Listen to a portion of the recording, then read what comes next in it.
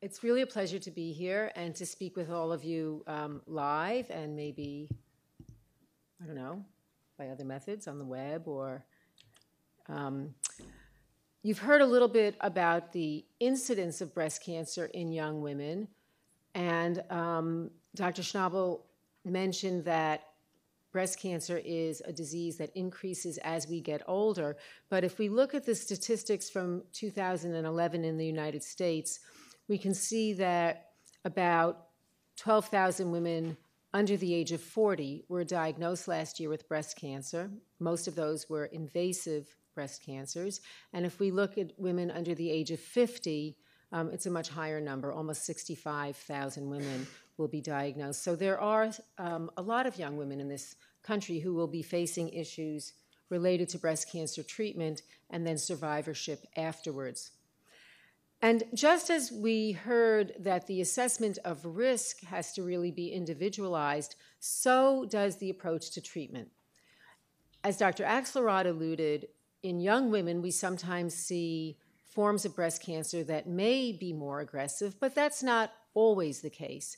We know that breast cancer is really more than one disease. There is a broad range of spectrums of different types of breast cancer, and treatment really has to be tailored to not only the specifics of the type of breast cancer, but to everything that's going on in that woman's life. So the goal of cancer treatment is not only to eradicate the cancer itself, but to achieve a good balance between good health and a meaningful recovery from cancer treatment. So when I talk to patients about the treatment for breast cancer, we really have to think philosophically about the principles that underlie our decision-making. So very often the first step is what I think of as local control, getting the tumor out of that breast and doing what we need to do to make sure that the cancer doesn't come back in the breast. And that often involves starting with surgery. And as you know, there are many different surgical approaches to the primary tumor, including mastectomy and breast-conserving therapy and evaluation of the lymph nodes. If we do breast-conserving therapy, that's usually followed by radiation therapy, and sometimes even after mastectomy, we could recommend radiation treatments. The second component of treatment is what I think of as the systemic treatment, which are the treatments that go throughout the body, not just localized to the breast. And those systemic treatments include chemotherapy, hormonal treatments, new targeted biologic therapies, and some of the drugs that we're looking at now in clinical trials. So I'm going to address some of these issues one by one. Again, remembering that in each individual case, it is the job of the surgeon and the medical oncologist and the radiation oncologist really working together as a team to come up with a treatment program that is appropriate for that individual. Our goal is, of course, to maximize the efficacy of our treatment, hopefully to minimize the side effects, while at the same time we're preventing disease progression.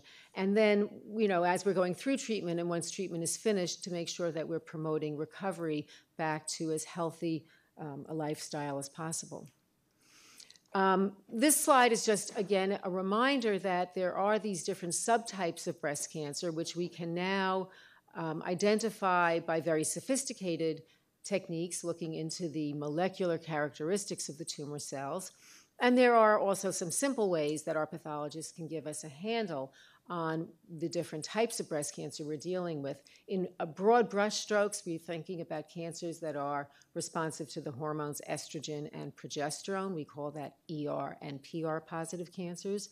We want to know whether or not this is a breast cancer that is overexpressing a molecule called HER2/neu, which is a growth factor. So when that growth factor receptor is present in a very large amount on the cells, that gives another type of biologic behavior to the cells and may indicate treatments that should be directed at that.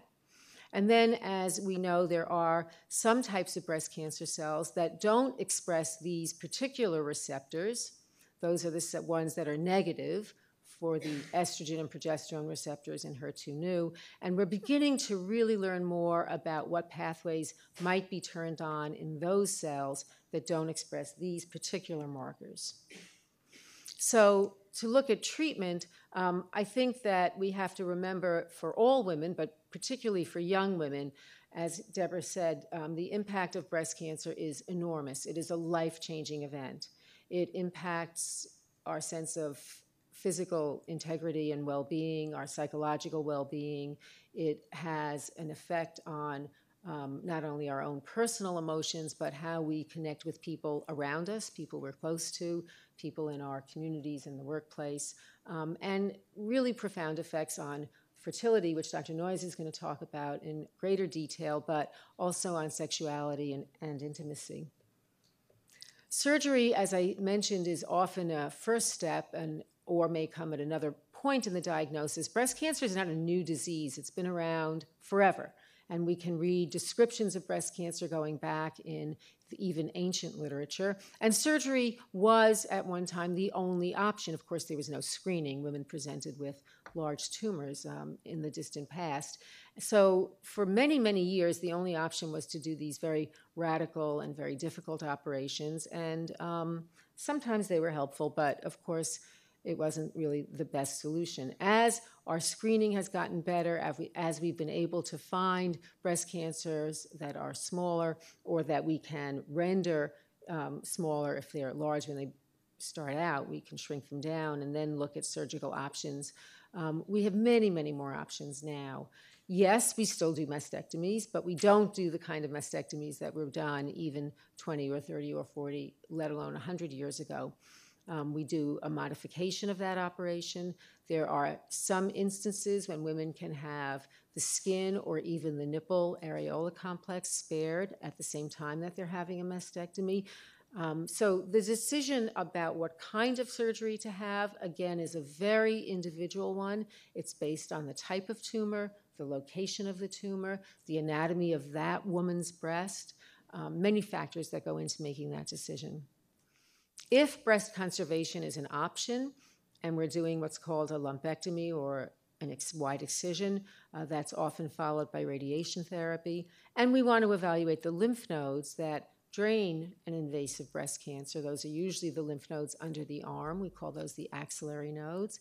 And there are different techniques for evaluating those lymph nodes, whether it's a sentinel node biopsy or a more complete surgical technique where we're looking at a greater number of those lymph nodes. Again, the decisions about this are really made on a case-by-case basis as each woman is meeting with her surgeon. So once the decision about surgery is made, of course, there's an operation.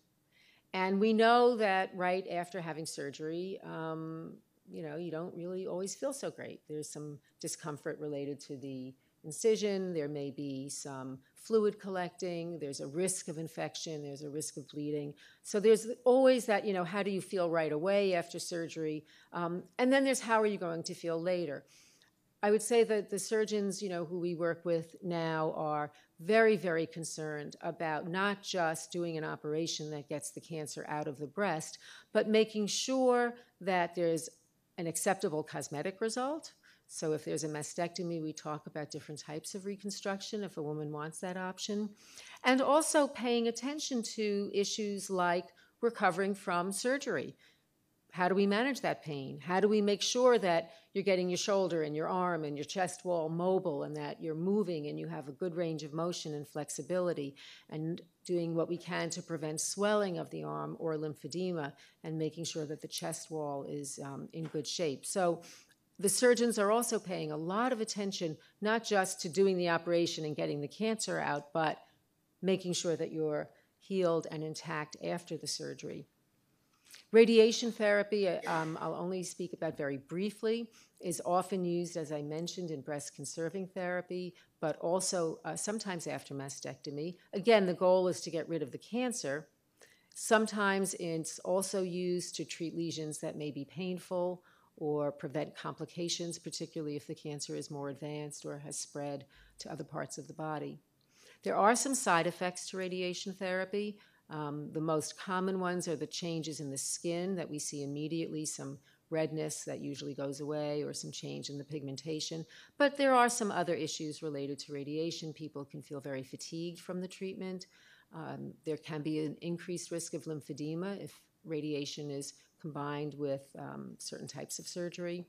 And there can be effects on the cosmetic result, especially after reconstruction. So again, our surgeons and plastic surgeons work very closely with the radiation oncologists when we are in a situation where we want to do the best we can to get a good cosmetic result. Radiation therapy rarely, very rarely, can result in second malignancies. Dr. Schnabel told you that in young women who were treated for lymphoma, Hodgkin's disease in the 1960s and 70s, we saw an increased risk of breast cancer. It's a very, very rare, but we do have to let you know that if you've had radiation therapy, there's the possibility of developing a malignancy related to that treatment. Systemic therapy is what I do, along with my colleagues who are also medical oncologists, and these are the treatments that are given as medical treatments that go throughout the body. Again, chemotherapy, hormonal therapy, biologic treatments, and so on. So let's talk about hormonal therapy, because I think this is really a big issue, particularly for young women. Hormonal therapy is directed against the cancer cells that have receptors for the hormones, either estrogen or progesterone or both. Hormonal therapy may be used even if we're giving chemotherapy or targeted biologic treatments like trastuzumab or HER2-targeted treatment. Hormonal therapy for estrogen receptor-positive breast cancer is very, very effective. It is known to prolong survival and help to reduce the risk of recurrence, and also is a preventive therapy in terms of preventing cancer in the opposite breast. And Dr. Schnabel told you about the data of tamoxifen in the prevention trials, and we certainly see that also in women who have a history of breast cancer who've been treated with hormonal treatment, that they have a lower risk of getting cancer in the opposite breast if they've taken hormonal therapy. So this slide, it's a little bit cut off at the top, but is a schematic to show you where estrogen comes from in our bodies at different points in our life. And if you look on the right hand, if you look on your left-hand side, it says premenopausal. So what's going on here? The brain, that's the hypothalamus, sends a message through a hormone to the pituitary gland that sends another message to the ovary. This is really simplistic. That says to the ovary, okay, make estrogen and progesterone. And then that estrogen and progesterone starts circulating throughout the body and can link up to the cells that have those receptors. And those can be normal breast cells and lots of other normal tissues in the body, or cancer cells that still express those receptors for estrogen and progesterone. So in premenopausal women, most of the estrogen production comes from the ovaries. After natural menopause, the ovaries aren't making so much estrogen anymore, but there still is some estrogen production, and that's coming from other tissues, in particular the adrenal glands and fat tissue. So it's not as if you go into menopause and have zero estrogen. There still is estrogen circulating. So what are the options then if we want to manipulate the way estrogen interacts with that receptor in premenopausal women? We have two approaches. One is to block the ability of the estrogen that's being produced from binding to that receptor, and tamoxifen is the gold standard treatment for that. Tamoxifen is a drug that gets into that estrogen receptor and prevents the circulating estrogen from binding. Another technique that we have is to reduce the amount of estrogen that's being produced. So then there's less estrogen that can get into the receptor, and we can do that by telling the ovary not to produce so much estrogen. Of course, we can surgically remove the ovaries, or we can use medicines that block that signal from the brain going down to the ovary, and those medicines are called Zoladex or Lupron, and we use those to suppress the function of the ovaries. In Europe and other parts of the world, they sometimes give radiation treatment to the ovaries. We don't do that so much in the United States, but that could be done also to suppress ovarian function. So coming back to tamoxifen, which is really the main hormonal therapy that we use in young women who have hormone-sensitive breast cancer, again, this is a drug that has been shown over the last 40 years to have an enormous benefit. there's a definite improvement in survival, in reducing the risk of recurrence, in reducing the risk of cancer in the opposite breast. And then there are a few side benefits. We think that tamoxifen actually helps to maintain bone health because it strengthens the bones a little bit and may help to maintain a healthy lipid profile in terms of the cholesterol. But we know that this drug has a lot of side effects. Each individual woman will experience this medicine differently. We're all built differently, and we can take antibiotics and one person is allergic and one person isn't. Two women can take tamoxifen and one feels fine and the other one has a lot of side effects, and then everything in between. The most common side effects that we see are the menopausal symptoms, even though you're not necessarily going into menopause from tamoxifen, but women feel hot flashes.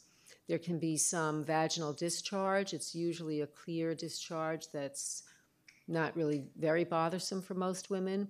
There may be changes in the menstrual cycle where there are some irregularities, not right on the button every 28 days, or perhaps changes in the amount of bleeding or the length of the menstrual period. Some women notice that they gain some weight, but not everyone does. There can be a decrease in libido or changes in feelings of sexuality. And then there are the very rare side effects. There's a slightly increased risk of blood clotting. And if you've had a personal history of blood clots or trouble with bleeding or clotting, that's something you should let your doctor know before you go on tamoxifen. And uterine problems can develop in women who take tamoxifen because when tamoxifen binds that estrogen receptor in the uterus, those uterine cells actually feel like they're getting a little bit of extra estrogen, so they are stimulated to proliferate, and that can sometimes cause thickening of the lining of the uterus and lead us to do some investigating to make sure things are all right. The actual risk of developing a cancer of the uterus from tamoxifen is very, very, very low, less than 0.5%. And it's much more common in older women, postmenopausal women, than it is in younger women. Many younger women and women under the age of 40 who take tamoxifen, or even in their early 40s, usually continue to menstruate and are not going into menopause from tamoxifen. Ovarian ablation or ovarian suppression, that turning the ovaries off from producing estrogen, is a little bit controversial. This is not a standard practice, but it's something that we're interested in. There's some data from European clinical trials suggesting that ovarian suppression may add to the benefit of tamoxifen, and this is an unanswered question. There are two ways that, as I mentioned, we can achieve ovarian ablation. One is to remove the ovaries surgically, and we do this particularly in women at high risk for ovarian cancer. The advantage is it works completely. There are no ovaries there to make estrogen, but of course it's an irreversible thing once we remove the ovaries. So effects on fertility and the abrupt onset of menopause.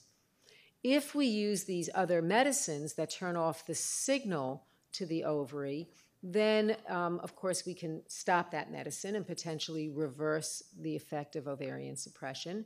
And it seems that these medicines are very beneficial in terms of lowering the amount of estrogen that's being produced. Whether or not that will translate into a better outcome, meaning lowering the risk of recurrence or improving survival, is still yet to be seen. And these next 3 slides are just to show you the schematics of 3 clinical trials which have recently met accrual, and we're waiting for the long-term follow-up. And these are studies that are comparing adding ovarian suppression to tamoxifen or to an aromatase inhibitor like exemestane to see if that's better than tamoxifen alone. Very briefly, the other drugs that we use in hormonal therapy are called the aromatase inhibitors. These are agents that block the production of estrogen in that hormone pathway, and they're really used in postmenopausal women or in women who have had their ovaries removed or have their ovaries, the function suppressed by one of those drugs. Again, whether or not this is better then tamoxifen has not yet been established. We're hoping to see results from some of those clinical trials in the next few years. These drugs also have side effects. Hot flashes is certainly present, but with these drugs we see a lot in the way of joint pain, muscle aches and pains, and stiffness. So there's always a trade-off. Chemotherapy is used when we're treating cancer cells that seem to be growing rapidly. This is a more common situation in younger women, but certainly there are postmenopausal women who receive chemotherapy also. The decision about whether or not a woman needs chemotherapy, again, depends on the molecular characteristics of that cancer cell. And even if it's an estrogen-positive type of breast cancer, sometimes we still feel that the addition of chemotherapy would be helpful. Chemotherapy targets the pathways in the cell that allow those cells to grow quickly. So there are many, many different chemotherapy drugs that have activity in breast cancer. The decision about which drug to use, in what dosage, in which combination, in what schedule is a little bit of alphabet soup, and we're not going to talk about that tonight. It's a complicated set of decisions, and we see research every year that's presented looking at different regimens and trying to perfect the way that we give chemotherapy at the same time as we are working to try and minimize the side effects. So we know that there are benefits in selected individuals who really need this treatment, that it can be very effective. And again, our goal is always to reduce the risk of recurrence and control the spread or progression of disease. Very often chemotherapy is combined with other modalities. There is certainly a price to pay for chemotherapy. These are tough treatments. We know that there are short-term side effects. That is, what are you feeling when you're going through the treatment? And nausea, changes in appetite, changes in the inside of the mouth with respect to taste, or sores in the mouth are sometimes still common occurrences, although we are much, much, much better than we were years ago at controlling these side effects. Some people have some other GI issues, cramps or loose bowels or diarrhea or constipation. Depends on which drugs you're receiving. Fatigue is a very common component of chemotherapy side effects, often related to some mild anemia that develops during treatment, but also just the treatment itself causes some fatigue. Hair loss is a major issue, and particularly for young women. I mean, losing your hair is really a big deal. And anyone who says, oh, it's just hair and it grows back, they're not the ones who are going to be losing their hair. It's a big deal. There is some work to try and minimize that, and some people now are looking at the idea of using these cold caps. Again, we have a long way to go to minimize hair loss. It's a big problem. There are some other issues that come up with chemotherapy treatment. I don't want to spend too much time on all of those details, and I know that you're going to hear some more about fertility later on. But one thing I do want to mention is that for some women, chemotherapy can induce early menopause, and that's something that we need to think about. For the cancers that overexpress HER2/neu, it's a very complicated story. This is not just one molecule with one signal. This is a schematic of what the surface of a cell looks like with all these different receptors and pathways and so on. But what we're trying to do with our treatment is to target which pathway we think is turned on inside the cell. And if this HER2 pathway is turned on, we use a medicine called trastuzumab or Herceptin, which is very, very effective in targeting that molecule. But there are other drugs that we can use that get inside the cell to target the interior portion of these receptors. And we use these drugs. Tykerb or lapatinib is one of them, and a number of new agents that are now available to us. Pertuzumab on the right-hand side is a monoclonal antibody which has just been approved, and we're now using it in the clinic in treating women with HER2-positive breast cancer. And clinical trials are ongoing in the early-stage breast cancer now with pertuzumab. TDM1 is a new agent that we've seen very promising results from, and we're looking forward to using that once it's FDA approved, hopefully by the end of this year. So as you can see, we have this huge array of treatments, surgery, radiation therapy, all of these different systemic treatments with short-term side effects, long-term implications. What happens when you're going through all of this treatment? I mean, it's people sort of get on this train and they have to go. I feel like we're in boot camp, we're giving you all these orders. You have to have this test and then this thing and this thing and this thing. And months go by and everybody troops through what they have to do. And then all of a sudden it's kind of like, whoa, what just happened? So the impact of all of this is enormous. Psychologically, just getting the diagnosis of cancer, as I said, is absolutely life-changing, and it affects every aspect of our lives.